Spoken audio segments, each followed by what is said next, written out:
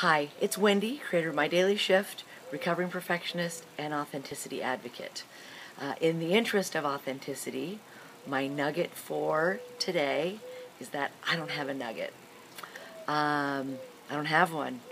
I have started with my new coach, Rich Litvin, and I got to write my first self-coaching report this week and answer questions like, where did I let fear overcome my creativity?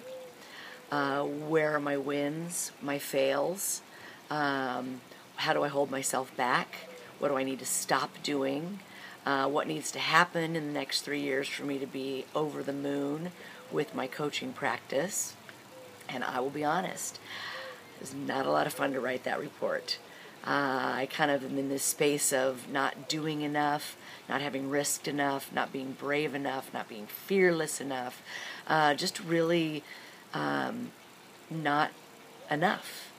And that's okay, but I don't have a nugget for you. I don't have a big shift.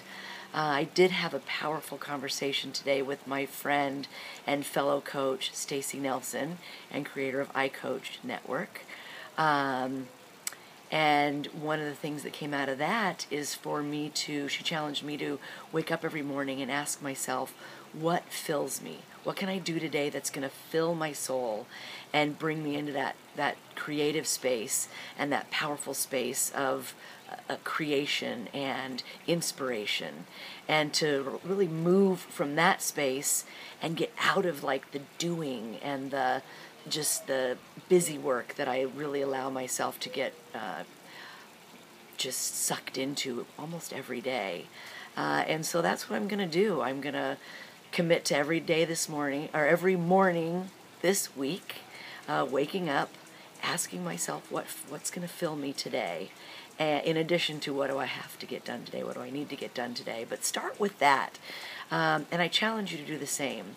What can you give yourself, or what can you do today that's going to fill you and just give you that creative joy or that fullness of fulfillment, and see what changes for you.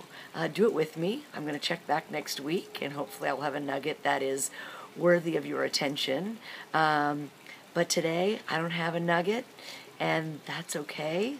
It doesn't feel okay, actually. It doesn't feel okay at all, but I do know it's going to be okay. So check back next week, and have a beautiful week, and look for the good.